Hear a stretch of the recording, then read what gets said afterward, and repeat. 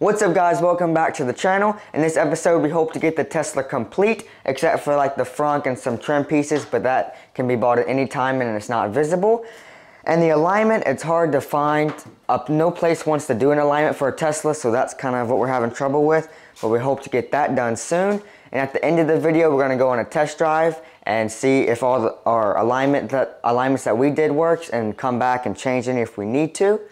And so let's get started and take a look at all the new parts that we bought for the Tesla. Alright guys, so one of the hard parts about this build was getting parts. So we just been basically watching eBay, and as a part comes available we'd get it. But to get a bumper shipped was like over $600, and I went on a little trip hiking the Appalachian Trail, and I found this place that had thousands and thousands of bumpers over in Georgia, off of close to Atlanta. So I stopped there, got a bumper. It was $160, so I couldn't beat it. And we got the guy that helped us with the Corvette Steel Tree. He helped us paint it up, got it nice. So the only thing, the bumper didn't come with anything else, so we had to get a wiring harness. And it was missing one of these parking sensors, so we had to order one of those. We got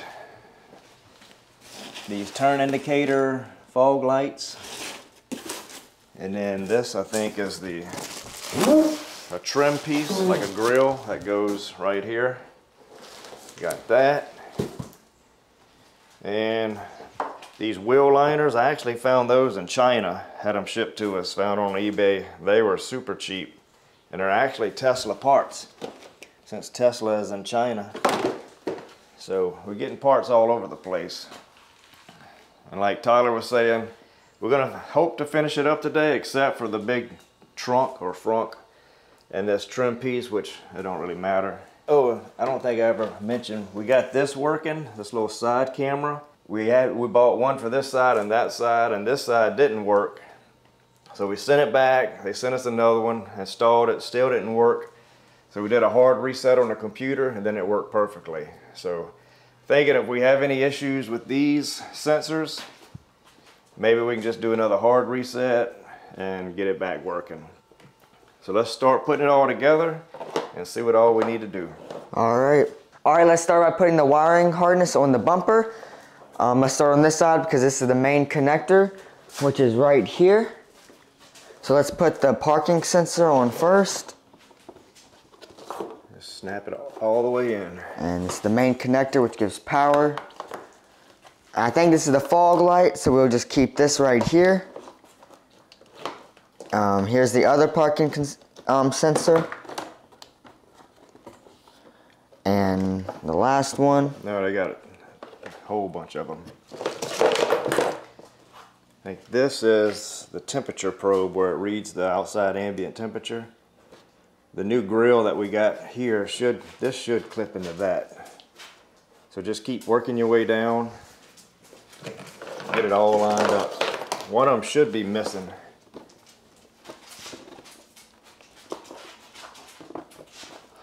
You can just put them in loose for now.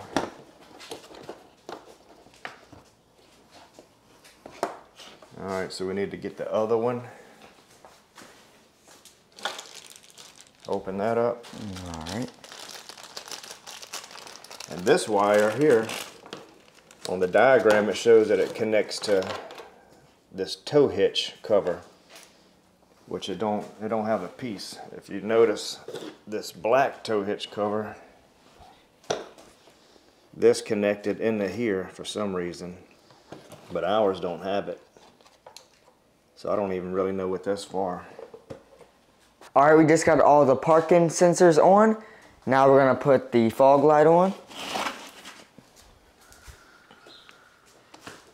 Yeah, they're actually not fog lights. They're turn indicators. To get fog lights, they were $300, $350 each, and these were just $99. And we didn't really need the fog lights. We wanted to save the money. So dig the other one out. We get those in. This side just, let's see, it goes this way. It clips into these. And then we're gonna have to get some screws. It didn't come with any screws, so I went over to Harbor Freight and I found this little kit. All kind of different size screws in this box. So I'm hoping between either this or our big box of screws over there, we'll find something that fits and we can get these secured down.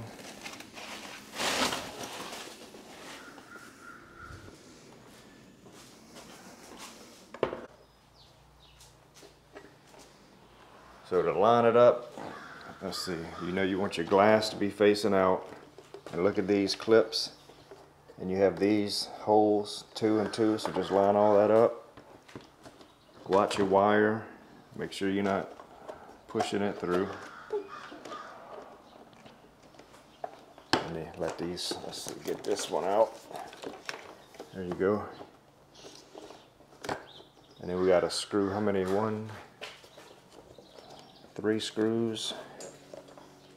Now you can go ahead and do the other one, then we have to find the screws. I sure hope we have some, because I want to get this done today.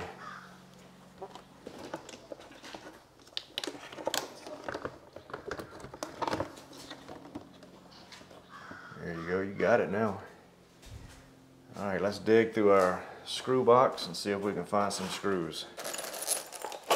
Alright, so that's how we're going to have to do it. We're going to have to use washers. We're going to use the number, I think we're using number 10 by 3/4 screw. So Tyler's digging in our bucket, trying to find us some washers. How many we got? 3? So far 3, I need 2 We more. got 4, so we need 2 more.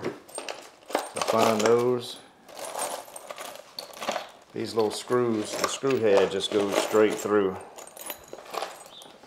So we're going to have to put them in with some washers, which is not a problem. I'm glad we was able to figure something out. Let's go ahead and plug this in, make sure that's even the right connector. Hate to do all this and it's not even right. So this has 2 pins on the inside. Looks like this had 3. So I guess if you had the actual fog light, you'd have 1 more pin in here.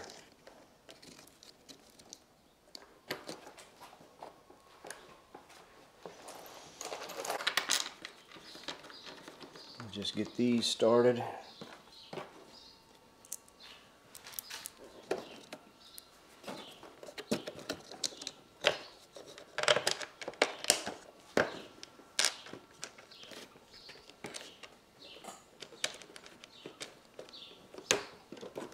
You don't want to go too tight, it'll crack it.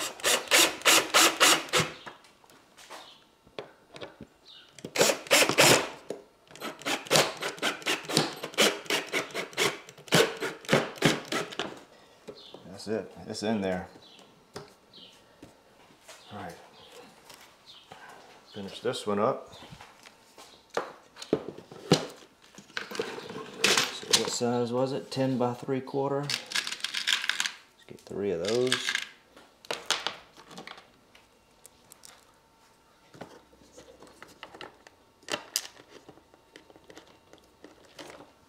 We just get them all loosely started. That way everything is lined up. You don't ever want to do one all the way super tight, then the other ones won't be lined up.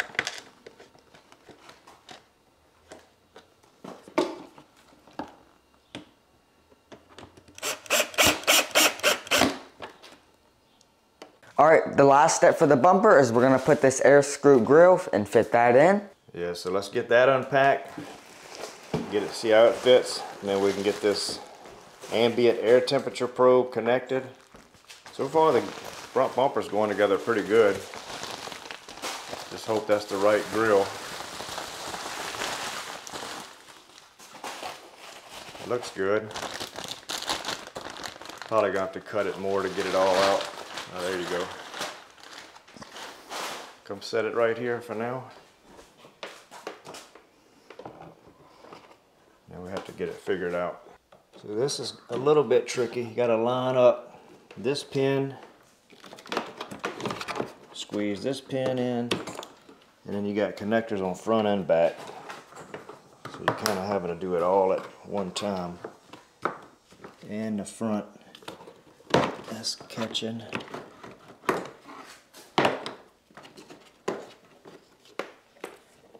So So we're gonna have to get more washers. We already put the bucket of bolts up.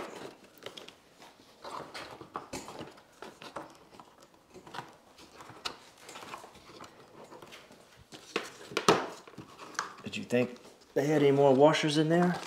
It was hard to find, just the 4 more or 5 we needed last time. Might have to dump it out on the ground and dig through it. Because that's it. How many are we gonna need for this one? We need 4 more. All right. Yeah, so that's in. Find us 4 more washers and we'll screw this down and get this installed. All right, we got the grill on. I think this is where the temperature probe goes. It just slides in, connects in. I think these 2 we have to fit with 2 holes down here, and then the rest of it we're just gonna have to see how it goes. Grab it.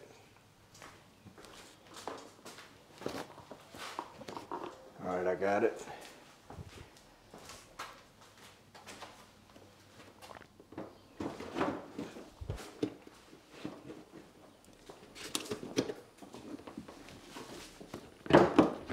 All right, we got the bumper on. I think it looks really, really good. I'm not sure if these are the correct bolts though, because when the front is on, we might have that, the front might have some bolts that go right there, so I'm not sure. The only other thing I noticed, this parking sensor, see how that gasket's white? And this, we're missing it, so we might have to get some of those little trim pieces for that. This one, or paint them. Looks like that one's missing. This one has one, but it's black. So we'll figure all that out. The bumper matches really good. This little piece that I bought aftermarket, it's a little off if you look at it a certain way in the light. Yeah, But you it's can hard tell the to see. difference. So let's go take it for a test drive, see if the parking sensors work, if we get any messages or codes for that, and start troubleshooting that. All right, let's go. All right, we're taking a little test drive. So far, so good. We didn't get any codes or showing anything screwing up. So next test we want to do, we want to get on a straight road and see if it's still drifting to the right, because we changed that tie rod on the right side, and I think I got it pretty close, but I might have to do one more turn on the tie rod just to bring the wheel in just a tad bit, and that way it'll go straight. So get us on a little straight section, get the wheel straight, and then let off the wheel and see if we drift over. All right. So get in the center since nobody's coming. All right, so let's get it completely in the center. Get the wheel lined up just right. Now let off the wheel. See, we're still drifting to the right. I think it's not bad. I think one more turn's gonna do it. Yeah, we're drifting. Yeah, so we'll go back and turn the tie rod one more turn to bring the right wheel in. And that'll get us pretty close. That way because we're probably gonna have to go all the way to New Orleans to do the alignment. I don't wanna drive it. We're probably 50 or 60 miles from New Orleans. And I don't wanna drive it too far out of alignment. But it's pretty close right now. All right, we just got back. Now we're gonna take the tire off and turn the tie rod one, since the car's turning to the right a lot. So we're gonna get that done and possibly test drive it again and see how it turns out, if it's better or worse.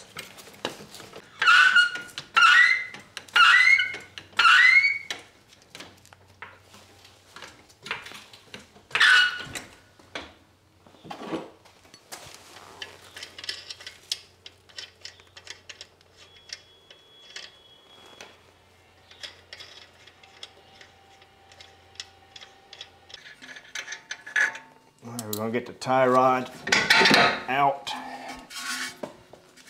do one turn, and I think that's gonna be enough to bring the front tire in just a little bit.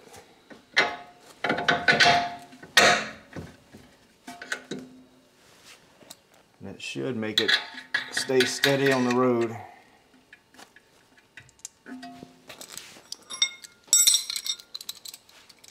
Alright, we're taking another little test drive after we brought the tie rod in a little bit, and it's doing perfect. It's not pulling no more.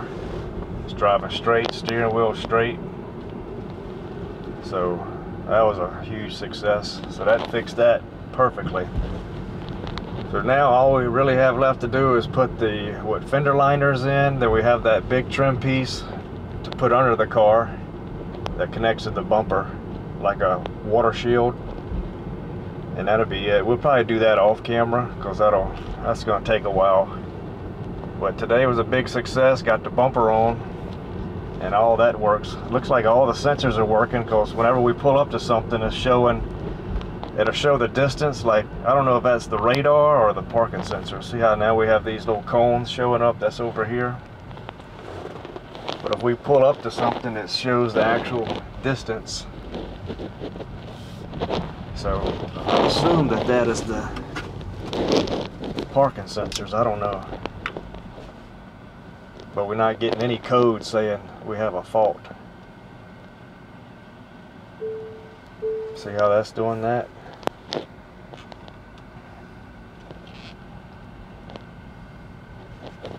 And I would think the radar would only show the front. So if we get close to the truck, it should show something on the side. Yeah, see? Showing it on the side of the car. And the radar's in the front, so it's got to be the parking sensors that's working.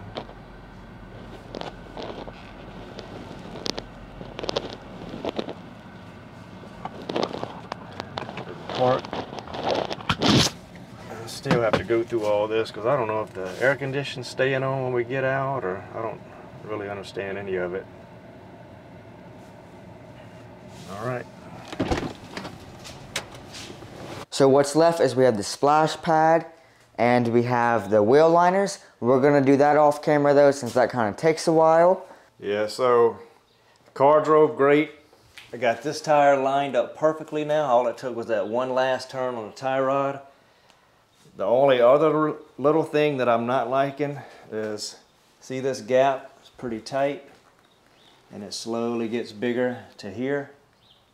So we'll probably have to disconnect this fender and then scoot it in just a little bit, and that way we can line everything up since we have a bumper now. But Tesla's kind of famous for coming off the assembly line and not having the best gaps anyway, so I don't know how much better we're going to get it, but we'll get it a little bit better. So make sure you click right here to view all our other Tesla videos, and follow us on Instagram at Swamp Boys Garage so you can see all our posts. So make sure you subscribe, and we'll see you next time.